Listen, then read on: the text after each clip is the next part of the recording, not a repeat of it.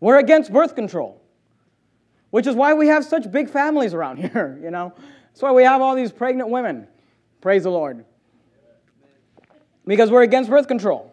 You say, oh, we're against birth control? You know, these are things that maybe I should preach more often and things that, you know, I preached a lot about them in the early days and maybe don't bring them up a lot. But look, at Verity Baptist Church, we're against birth control.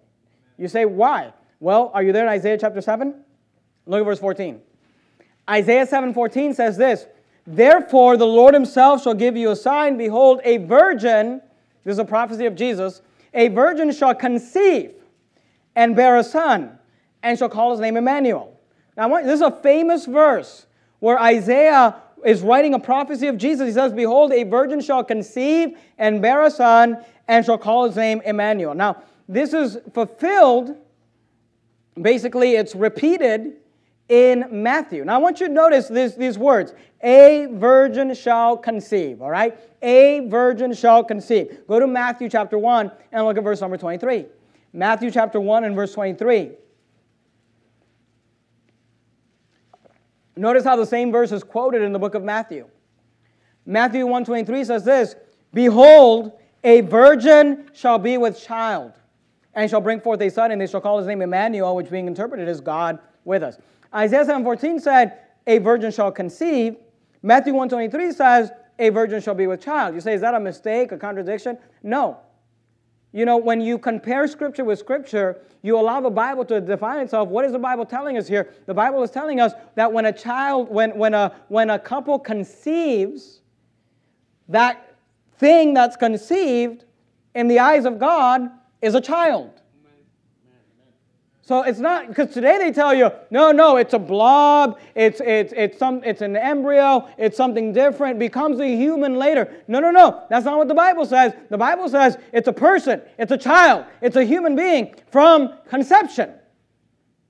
You say, well, what does that have to do with birth control? Look, we're against birth control for the same reason we're against abortion. Because when a child is conceived, once a child is conceived, they're a person. They're a human. Once there's conception, it's a child. Let me read for you an article just real quickly from WebMD. All right, I'm telling you where I'm reading it from because I want you to notice I'm not getting this from some fundamentalist website. All right, this is just WebMD, an article entitled "How Does Hormonal Contraception Work?" A woman becomes pregnant when an egg released from her ovary, the organ that holds her egg, is fertilized by a man's seed. The fertilized egg attaches to the inside of a woman's womb, that's her uterus, where it receives nourishment and develops into a baby. Now, that's their wording, not my wording, all right? We don't believe it develops into a baby. We believe it is a baby, but that's what they said. Hormones in the woman's body control the release of the egg from the ovary, called ovulation, and prepare the body to accept the fertilized egg.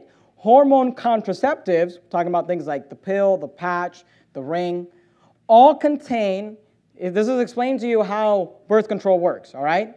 They all contain a small amount of man-made estrogen and progestin hormones. There's basically three ways that it works. Here's number one. These hormones work to inhibit the body's natural cyclical hormones to prevent pregnancy. So one thing they do is they mess with your hormones in order to keep a woman from releasing an egg. So if there's no egg to be fertilized, there's no conception, no baby. It says the hormonal contraceptive usually stops the body from ovulating. They say it stops it from ovulating. It stops it from releasing an egg 40 to 95% of the time. The other 5 to 60% of the time, an egg is released and can be fertilized, all right? So it's got 3 steps to keep someone from getting pregnant. Step 1 is to try to keep the body, through messing with your hormones, from releasing an egg. Because if the ovary doesn't release an egg, there's no fertilization, there's no conception, no pregnancy. If that doesn't work, because that only works 40 to 95% of the time, then the second way it tries to keep someone from getting pregnant is, number 2, hormonal contraceptives also change the cervical mucus to make it difficult for the seed to go through the cervix and find an egg, all right? So that it creates this mucus to basically keep conception from happening so that the seed doesn't ever make it to the egg. But in case that doesn't work, here's step 3. Hormonal contraceptives can also prevent pregnancy by changing the lining of the womb, so it's unlikely the fertilized egg will be implanted. Now here's the problem. What if the egg is fertilized? What if there's conception? According to the Bible, it's a child.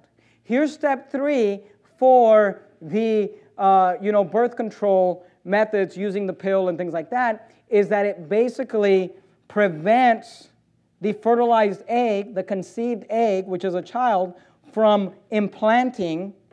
It prevents the pregnancy by changing the lining of the womb, so it's unlikely that the fertilized egg will be implanted. Here's the problem with that. That fertilized egg is already conceived. It's already a child. It's already alive.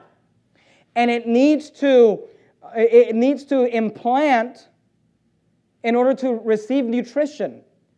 That's where it eventually gets the umbilical cord, and that's how it's fed. Literally, if step 1 of keeping the egg from being released doesn't work, and if step 2 from keeping the seed of the man from reaching the egg doesn't work, and you end up with conception, then step 3 is kill it. Starve it to death. Don't allow it to implant and get any nourishment. No, so listen to me. If you are on birth control and you're having a physical relationship with your spouse, 5 to 60% of the time, there's a chance there that you're killing a child. Because a virgin shall conceive, a virgin shall be with child. As soon as there's conception, it's a child. So look, if you're against abortions, you ought to be against birth control. And if you say, well, I'm against abortions, but I'm not against birth control, you're a hypocrite. Because you're doing the same thing. You're taking a child that's already alive, already born, already have a soul, already an individual in the eyes of God, and you're killing it. And this is something that our IFB movement believes. Something that we've taught and preached from the beginning. That's why you go to our types of churches, you got 6 kids and 5 kids. That's why you got 7 ladies right now in our church pregnant. I say this all the time, we're going to grow this church one way or another. We're going to reach people, or we're going to make people. Or we're going to do both. We're going to reach the ones we make, and I don't know what else we're going to do. We're just going to reach them.